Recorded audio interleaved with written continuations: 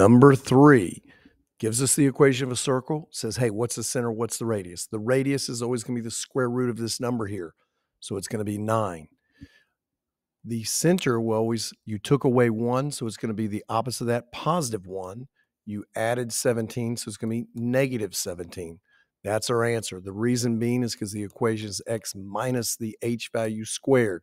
What is h? H is 1 here.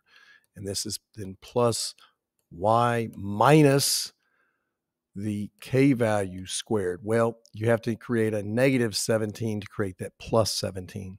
So that's why we have a negative 17. Again, it's easiest just to take the opposite of whatever number you have there to get your center, and the radius is always just the square root.